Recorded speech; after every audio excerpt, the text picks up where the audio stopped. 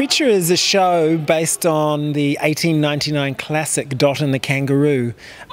We've assembled a fantastic team to retell this show, and we're telling it in terms of dance, acrobatics, storytelling. We've got a great writer, John Rommel, who's rewritten the script, and a wonderful team of actors. My role in the show is a narrator. I also take on, I suppose, the embodiment or the role of Mrs. K, the kangaroo. It's a great adventure. It's something that, you know, all parents, all children are really going to enjoy. There's humour and laughter.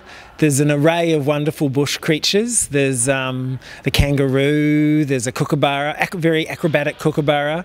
There's a wonderful snake dance. There's an acrobatic willy wagtail. There's wonderful flying brolgas. So we have a range of beautiful creatures reenacted, but we also have some wonderful interactive technology that when our acrobats move, all the environment of the stage reacts to their movements. It's going to be visually beautiful, and I hope that people can walk away with the lesson there as well about, you know, looking after our country, looking after our wildlife, looking out for each other.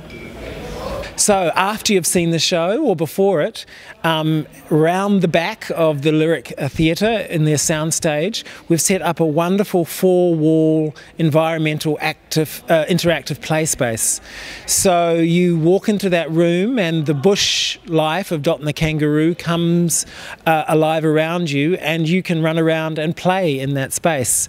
The birds move when you move, the bush noises happen, it rains. So it's a play space of the environment, but all done with projection.